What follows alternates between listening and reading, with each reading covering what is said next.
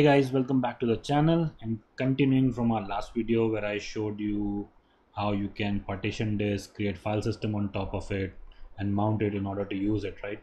In this video, I'm going to show you how you can permanently mount your file system, because the mount which we did in our last video is basically temporary because we did it using mount command, if you remember, right?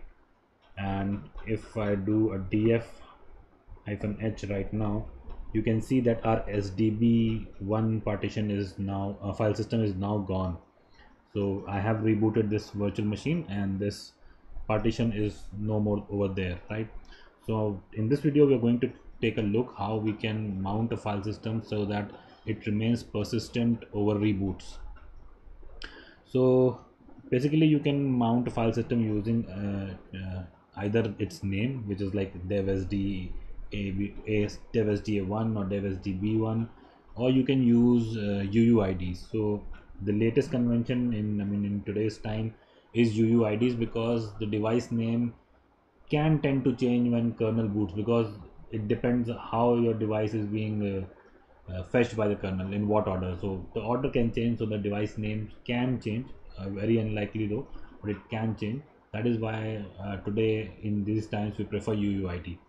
So if you want to view the UUID of your device, let me clear my screen. There's a command called blk id. So if you do blk id, you can see that my SDA1 has a UUID of this, and my SDB1 has UUID of this, and the type of file system. So SDA1 is XFS and SDB1, which we created in our last video, is ext4. All right. So the file which we use to permanently mount our file system is called Fstab, and it's basically located in, let's just cat it out, etc Fstab. So if I cat it out, you can see there's just one entry, which is my SDA1 file system, and we'll go over these entries. What are these? To go over those, what I'm going to do is first we'll look at the man page for Fstab.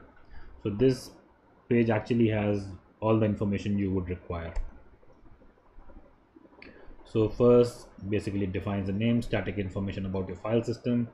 So you can read this. The things which we want to go through is these fields: the first field, the second field. So this file actually has 6 fields. So let's just go over them each one by one. So the first field describes the block special device. So this is basically the name of the device or the UUID of the device, right? The second field is the file system, basically describes the mount point. So okay, so this describes where you want to mount your, or where your file, yeah, where you want to mount your file system. This is basically that. The third field describes the type of file system, so like XFS or ext4 or ext3, any kind of that file system.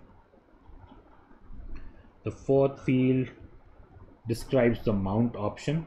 So you would generally see that mount option is set to default, which basically ends up like read write. So your file system would be read write. SUID would be enable auto, so that it can be mounted using mount -a, no user, and async. We'll go over these, right? So you can see it's all these description are given over here. So when you do no auto, you do not mount via mount -a, but when it's auto, you can do that. Users allow user to mount, so any user can mount file system, right? The fifth field is used by the dump, so I'll talk about this later. And the sixth field is basically the file system integrity check, so whether you want to have integrity check or not every time. So the sixth field defines that, and normally you would see that the fifth and the sixth field are 0, so you would avoid taking the backup or the dump, and you would avoid the file system check as well. Alright, so let's just exit out of this. So now what we are going to do is basically mount our file system devsdb1, which we created in our last video, and we'll put those entries in our etc fstab file, and then we'll do a reboot of this machine, and we'll see that if our mount basically persists over that reboot. All right, so let me just clear my screen. Let me just cat out etc fstab. So if you remember, we created a directory in the root which was, I think, my file system. So this will be our mount point. So this is where we are going to mount it. Okay, so one more thing we would need is we would need the block device UUID. So BLK ID. So I'm going to copy this. This is our block device ID, or universally unique ID. Now we are going to go inside vim etc fstab and go to the end of the file, and you see all these entries are already here. You just need to copy it. So UUID equals to the UUID which we have. The mount point will be my file system. Type of file system was ext4. We'll set defaults, and for dump we'll say 0, and for file system check we'll say 0. So this looks good. Let's just save our file, and now what I'm going to do is I'm going to reboot this machine. So I'll pause the video over here, reboot the machine, and come back to show that if our file system got mounted or not. Right, welcome back. So our machine has rebooted, and it did in almost like 2 minutes, 3 minutes max. Now let's just do a df-h and see if our, okay, so you can see that dev sdb1 has been mounted, and it has been mounted on the location which we gave in our etc fstab file. So there's another very interesting file which you should know about, is there in etc itself. It is called MTAN. So this file basically has information about all the current mounts on your system, right? So let's just go through. So you can see we have dev sda1 and sdb1, which are basically our disk, right? Apart from that, there are a lot of other mounts. So you must be wondering, what is this prog, what is this sysfs? So these are basically special mounts, in-memory file system you can call them. So we'll talk about in-memory file system in the later videos, but for now, and this file basically is presenting the output of the command which we ran in our last video, was mount. So if you compare the output, it's almost the same, what you get over here and what is there in that file. Okay, so just wanted to tell you that there is this file which is present, which has in the information about all your current mounts. Now let's talk about checking and repairing file systems. So many a times users shut down their system rudely, or in case there's a power cut, when system just goes down abruptly, right? Or it can be like you are modifying your file system and something happens and your system just shuts down.